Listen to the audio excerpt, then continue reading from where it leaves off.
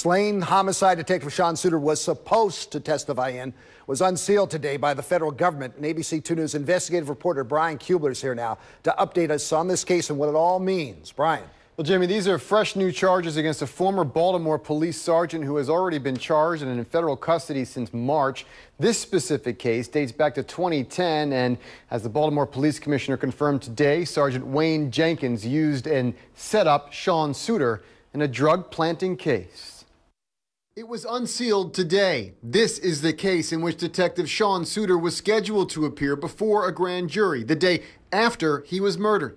Suter was going to testify about this scene back in 2010 where a high-speed chase ended with a collision with another car, killing one and destroying this front porch at Bell Avenue and Gwynn Oak in northwest Baltimore. Commissioner Kevin Davis says then Officer Suter was simply used as a pawn by his sergeant. He was used and he was put in a position where he unwittingly recovered drugs that had been planted by another police officer.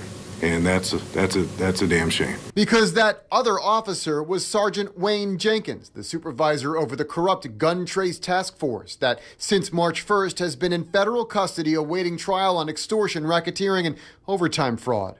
This indictment spells out how Jenkins planted drugs in the car that day and then ordered Suter to retrieve them, all the while Suter unaware of the plant.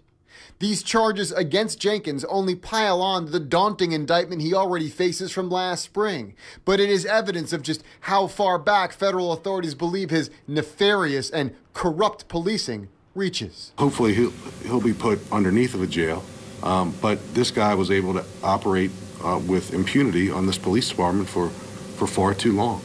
And if there are any other people associated with him or that federal investigation that I need to be aware of to make the best decisions on behalf of this police department, I need to know who those people are.